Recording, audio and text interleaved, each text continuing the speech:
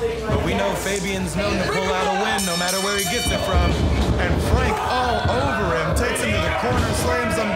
Phabian already on the ground. This looks bad. Elbow to the back. I would not have expected that from Frank. He's already wrestled once tonight. Strength and endurance are not his strong suits, but there he went, rushing Phabian right off the bat in the corner. And now he's got him out on the outside, and he's really taking it to Phabian. Strike to the head. I think Wyatt wants to put this one away quick.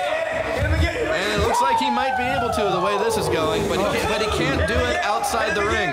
Nasty little headbutt. Bring him back in the ring. Oh, no. Fusing the building. The building itself being used as a weapon. Looks like the Opera House is turned against Phabian. And then Gravity is his tag team partner in this match tonight. Standing right on Phabian's throat. You gotta be careful, he can crush a windpipe like that. I don't think he's very worried about Phabian's well-being right now. Gigantic arm across the chest.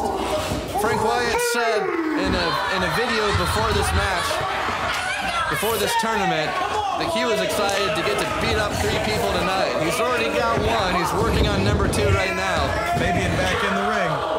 Wyatt coming in after him. Boot to the head, just kicks him right to the ground.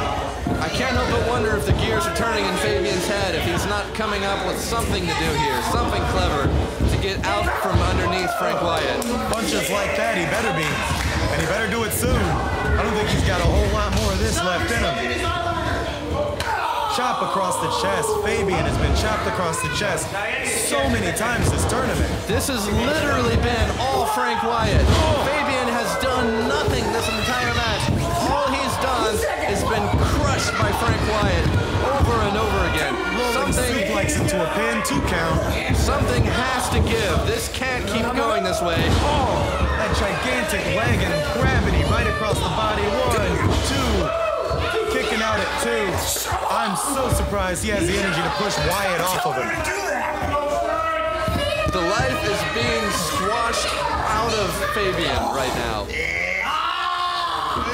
I don't even... Another headbutt and Phabian to the ground. Phabian better come up with a strategy soon. This looks bad. Standing right on the midsection. This is a beating if I've ever seen one.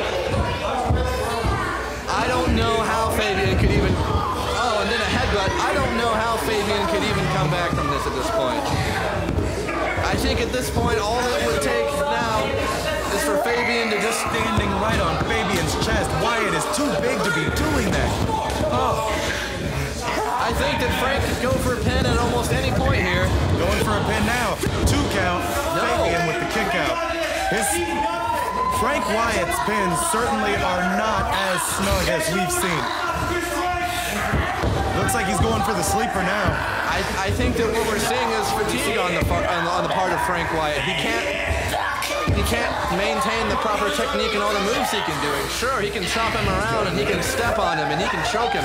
But when it comes to using more agility, to using more reach, to leaning over further, to rolling around on the mat with Phabian, he just doesn't have that much in him between his size and the amount of energy he's already used in this tournament. Looks like Phabian's going to sleep. And to follow up with what you said, I think this may be part of Phabian's strategy unless he's unconscious.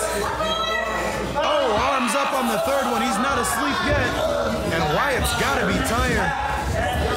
Changing the torque on that move. Phabian still fighting to his feet. Couple chops right to the head. Is Phabian playing possum in all this? Is this the most elaborate possum Could be the rope-a-dope. We've seen it before. Oh no! A low blow. The ref couldn't see it. He was on the other side. And a Pele kick to the head. Oh, that one hurt.